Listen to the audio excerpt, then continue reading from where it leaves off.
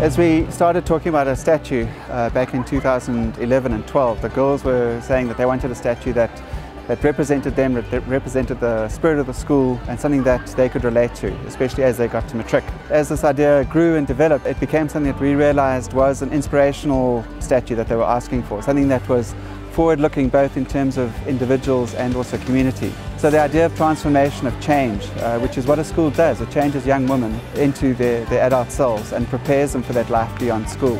And so the idea of a butterfly changing became a central part of the statue.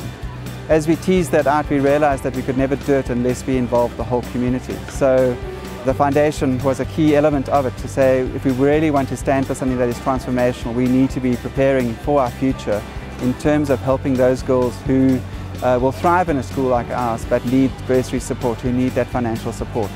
And so that became part of the process as well. Firstly, I'd like to welcome you all to what is really a historic moment. So to our members of the board, to the pupils of St Mary's, to our old girls, to our parents, to our teachers, and to our special guests and friends, a deep welcome to share this moment with us.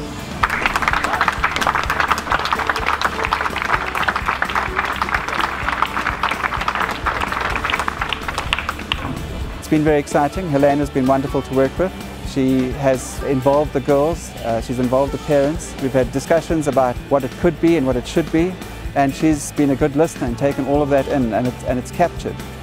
For me, it's a wonderful statement about what can be done through art. So there's so much that this statue says, and in her name, Grace, it also captures the fact that we are who we are, and when we accept who we are and we work with one another, our community can truly knit together and be transformed.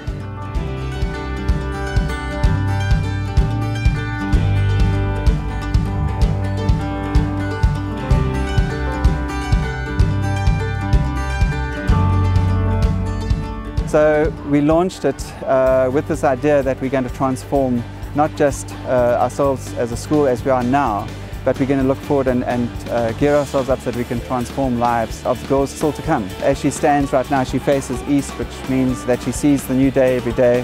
To me, that's quite symbolic, that we are facing the challenges that this country has, that we're facing educational and social changes, and we're saying we want to meet those, we want to be part of the positive process, be part of positive change, and in doing so, encourage other schools and other communities to think in the same way. It requires courage, it's not an easy thing.